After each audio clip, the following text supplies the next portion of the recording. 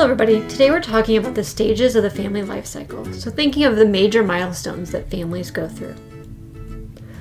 So the first stage is couples with no children. So you have two people, they meet, they start dating, they fall in love, and eventually they get married.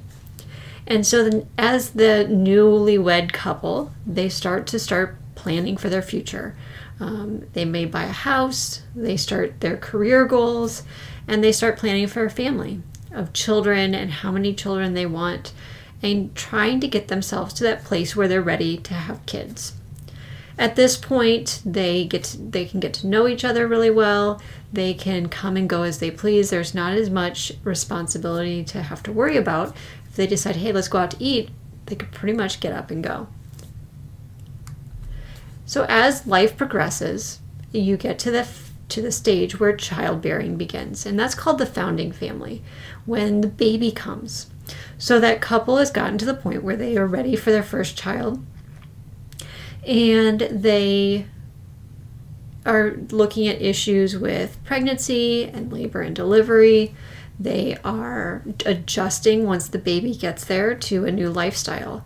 They now have a baby that's depending on them, so that lifestyle of being able to come and go as they please isn't quite as easy anymore. They now have to make decisions. If I want to go out to eat, am I getting a babysitter?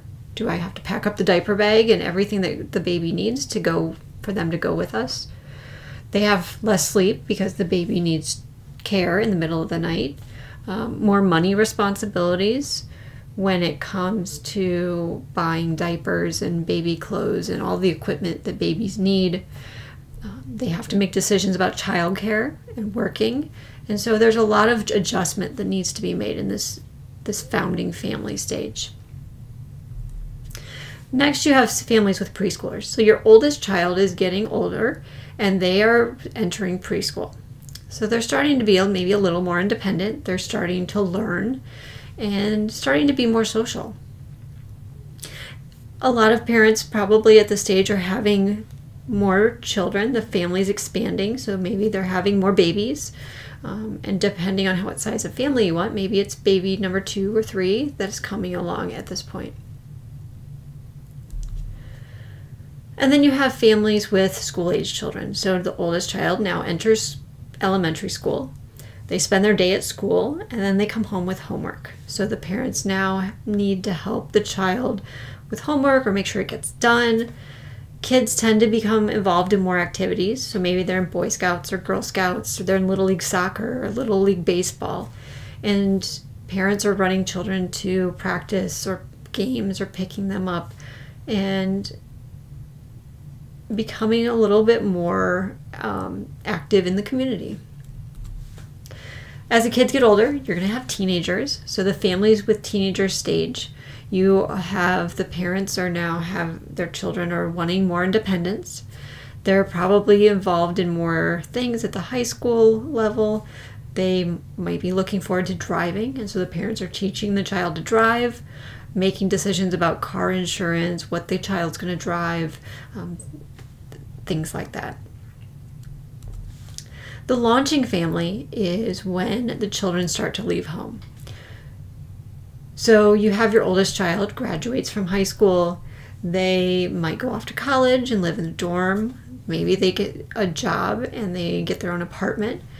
And you still have some children at home, but that process has started, that kids are starting to grow up, become adults, and leave the house.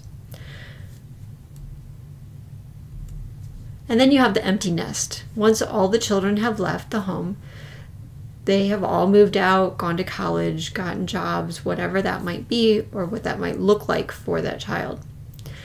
And they might also be starting their own families. Maybe the oldest child is now starting that life cycle on their own. And the parents have to make an adjustment because for at least the last 18 years, they've had children at home to watch and be responsible for, and now those kids are on their own and they have to adjust to that new lifestyle.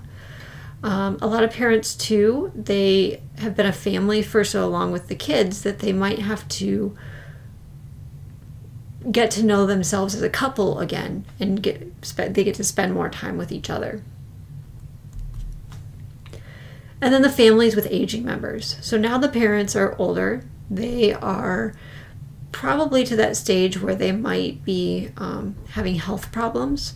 And so there's decisions that need to be made about, can they live on their own? Do they need to go to nursing homes? Do they just need their children to come and help them? So the children might be taking care of their parents. They probably have children of their own, and so now the children are taking care of their children, but they're also taking care of their parents. A little bit of a role reversal, maybe an adjustment for the parents and children in that stage. And so as we're thinking about the life cycle, think about what you envision for your family in the future and how that life cycle looks for you.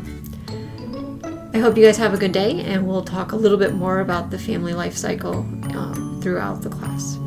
Have a wonderful day, and if you have any questions, let me know.